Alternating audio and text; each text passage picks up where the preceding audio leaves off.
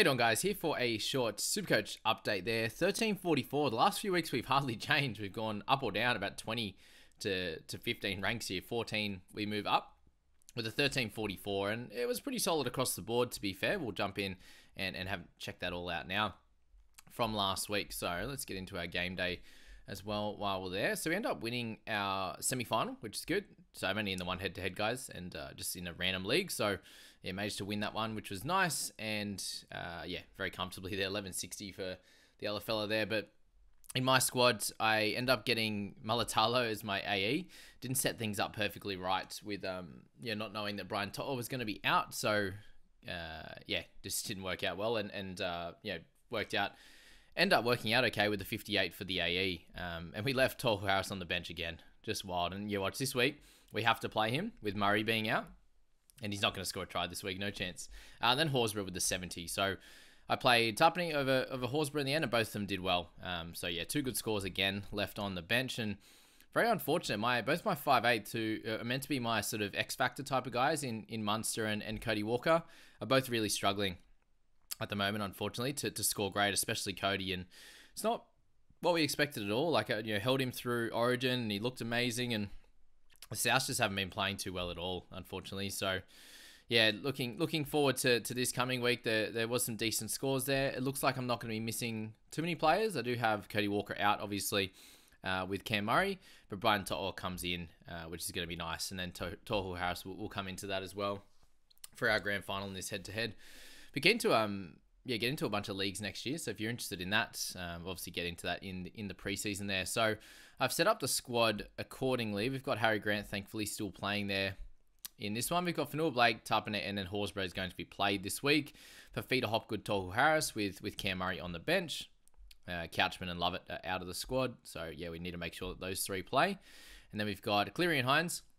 And captaincy this week is going to be a little bit interesting as well. So we'll get into that as well. But I think, Cleary's should be able to have a good week here against the Eels. He naturally doesn't score super well against Parramatta, but they are obviously missing, Moses, and they're just not playing great at the moment. So I think Panthers can really dominate this week, and then they'll potentially do some restings next week. But yeah, Walker's out, so Munster will be my sole 5'8".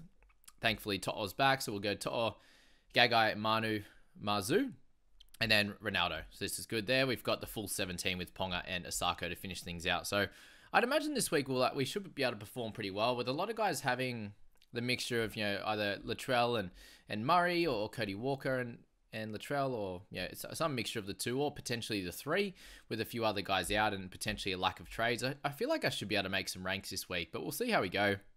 Obviously no trades to make there, and if you're sitting there with a few trades to go and you need to make some moves for Garrick out, then just looking at some of the matchups is going to be the play here. So I do think if you can grab any of the Panthers guys for this 1 week, if you've got a head-to-head final, I think that the Panthers boys should be able to do really well. So guys like To'o after a break are going to be awesome.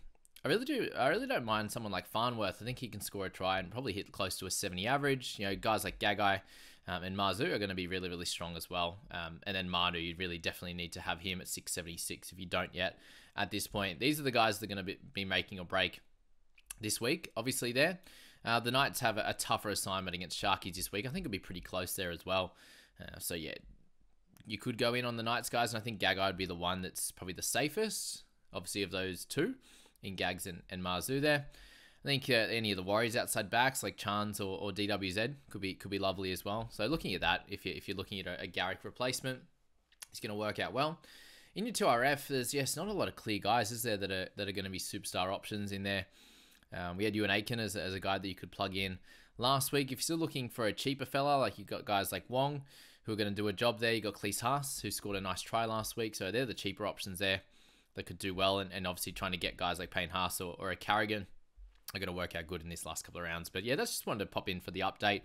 And then we'll do another one next week, and then a bit of a review on how the squad went and some of our moves across the season. But big thanks to all you Supercoach guys for watching, and bigger and better next year. 1600th overall in our first year of making content around it and having that accountability.